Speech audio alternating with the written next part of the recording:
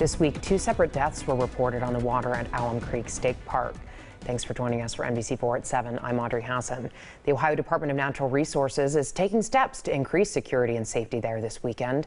NBC4's Jonathan Jackson is live at Alum Creek tonight. And Jonathan, there's already a lot of activity at the marina this weekend. There is, Audrey, and with so many people out here enjoying the water and boating here at Alum Creek, ODNR is reiterating boater and water safety to all visitors, because just last night a body was recovered from the water here at Alum Creek, the second one this week, after another one was pulled from the water on Tuesday night.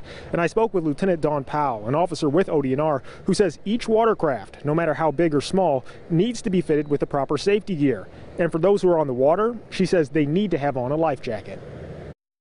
If you're renting from the marina here and there's a type of boat that you're on that requires it, you have to have that on your entire rental, the entire time. And if you have a personal boat out here and that specific vessel requires or boat requires that equipment and requires you to be wearing it, you need to be wearing it. ODNR is also reminding visitors to pay attention to the local conditions and advisories here at the marina. I'll have more details on that coming up later at 11.